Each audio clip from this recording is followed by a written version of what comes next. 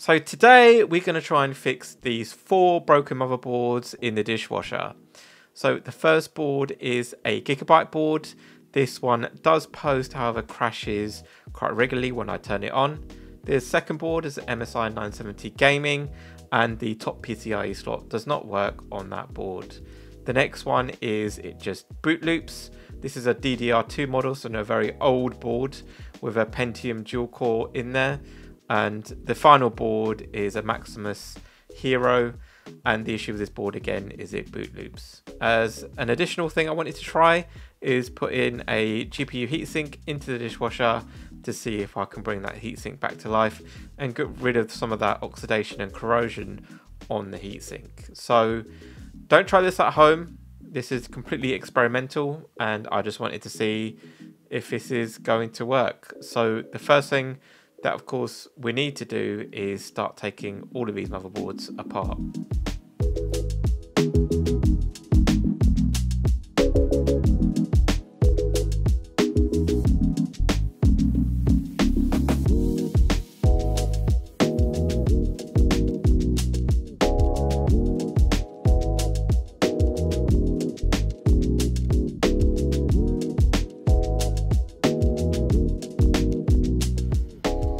Now they're all stripped down and ready to go in the dishwasher.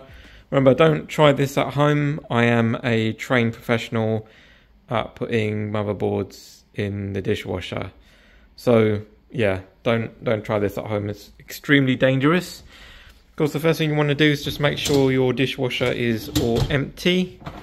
And yeah, you just make sure you take all the items out of the dishwasher that you can. And not sure what this is doing in there.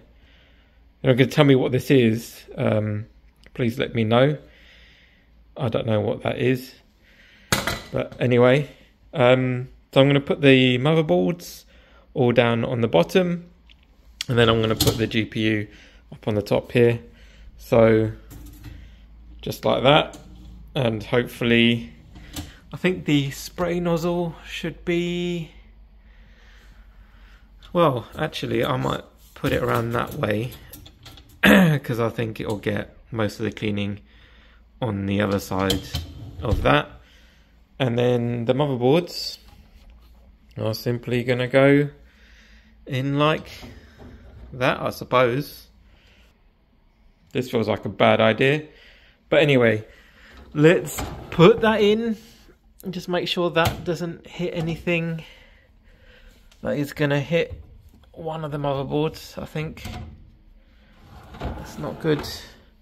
Okay. So now that's all in. You don't want to put any soap in there.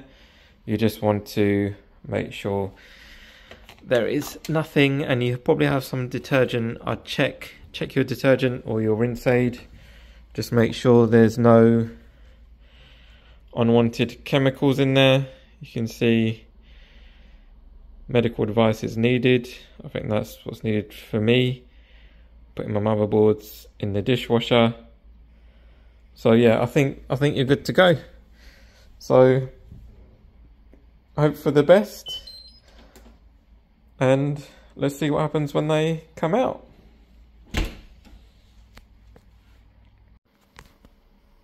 Okay, so I think it's done. Let's have a look and see how it looks. It's a bit steamy in here. Let's have a look. Wow, these are super clean now. Look at that, it's just shining in the light. That looks amazing. Didn't quite get off all the thermal paste, but that's fine. I can clear that up later. The MOSFETs look amazing, and yeah, plenty of water there. That's for sure. So let's just stick that in the drying rack for now. There we are. And let's have a look at our GPU. Let's see if it's actually done anything to this. It does look a lot better than it did before. And if we just have a look at the other side,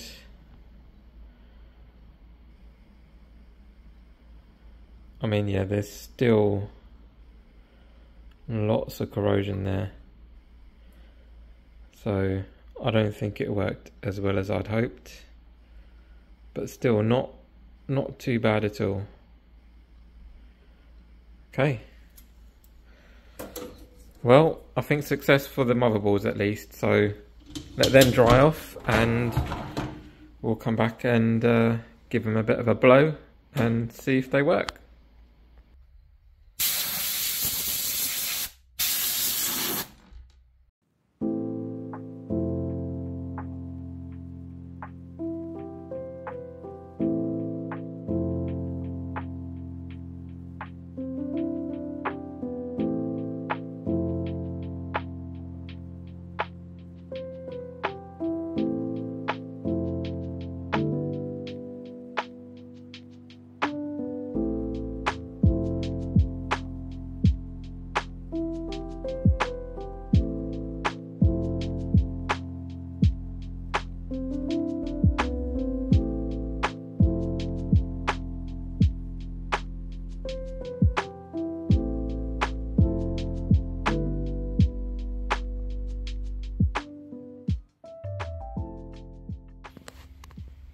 Okay, so all the motherboards are cleaned up. This is the first one. So the issue with this one is that it wouldn't start up. There was no boot and it will just boot cycle over and over again. I've just put one sticker RAM in, 4 gigs. That should be enough to get it going. And yeah, let's see the explosions and sparks happening. Again, do not try this at home. I'm a trained professional in washing motherboards in the dishwasher, so yeah, I'm just gonna see if it does anything. I'm hoping it does post. So here goes nothing. Well, it looks like we've got lights. We've got lights on the motherboard, and let's see what happens.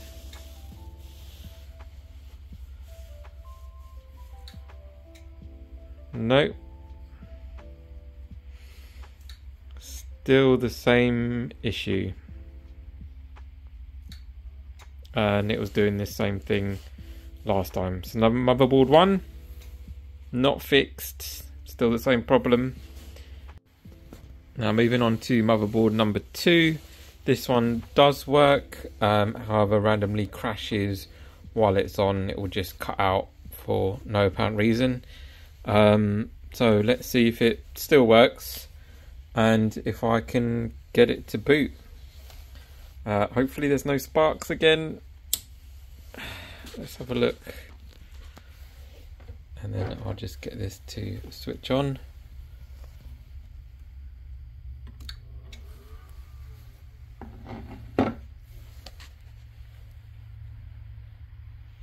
Is it gonna boot?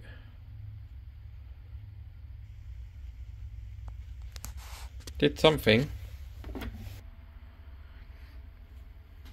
We have boot, but it doesn't mean anything yet because it usually crashes after a little while. So we'll just have to wait and see what happens. So let's enter BIOS. Let's see if it can withstand the BIOS menu. This BIOS menu is pretty cool.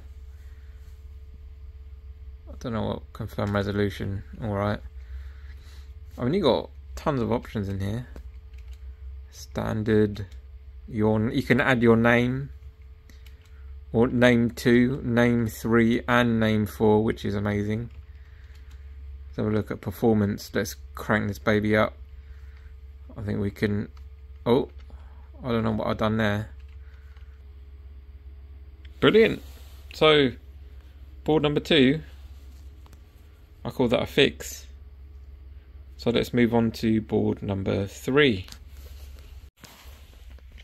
So this is board number 3. The issue with this one was that the top PCI slot was not working, but this 8X slot was.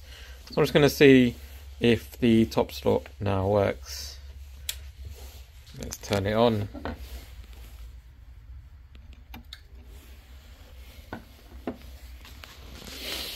I got a feeling this is not going to work. It's not going to do anything. But you can always live and hope. Oh, I'm getting something. Oh shit. It just posted something.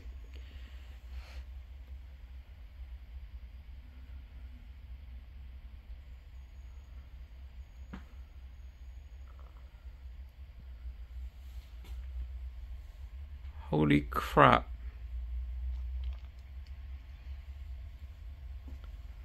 So the top slot is now working, and that is fixed. Of course, the little clip at the back of the slot is broken. However, I am getting an output on that top slot. So, yeah, I call that a win. 2 out of 3, that's not bad. That's not bad at all. Just sticking your motherboard in the dishwasher. That is pretty awesome in my book. Final board. This one was just completely dead. Just wasn't working. Let's see if this one is going to work.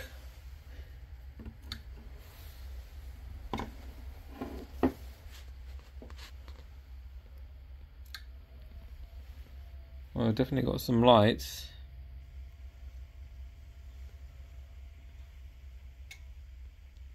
Nope. It is power cycling. It looks like. I don't know what these lights mean. If anyone can tell me, that'd be very useful. But yeah, I think this one's still dead. So with that then, 2 out of 4 is not bad. So if this video has helped you, and don't go ahead and start putting all your motherboards in the dishwasher. This is not advice from myself, and if you do that, you do it at your own risk. And if your house catches fire, it is not my fault. So there you go. Have fun and don't do as I do. Anyway, catch you in the next one.